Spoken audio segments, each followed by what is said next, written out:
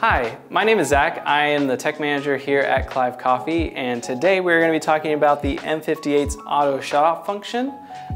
It shuts off the machine after about 30 minutes. This is to conserve energy. So the first thing, in order to know whether your machine has this functionality, is you have this LED light just above the steam pressure gauge.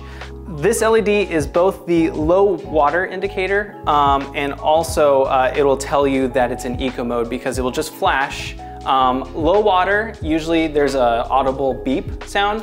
That lets you know that you're low on water in your reservoir. If you are getting no sound and just the flashing light, that means you are in auto shutoff mode. So to start off with programming the M58's auto shutoff function, the first thing you're gonna do is you're gonna lift the brew lever. This is while the machine is still off. You're gonna flip the main power switch on, and the first thing you're gonna notice is that the blue LED is blinking. So it's in a sequence blink of either 2 blinks or 3. So right now you'll see it blinks once, twice, and then pauses. That lets us know that auto shutoff is off. So if I were to lower this lever, shut the machine off, and then do it all over again, you're gonna see that now the blue LED will blink 3 times. So as you can see there, it will pause, blink 3 times.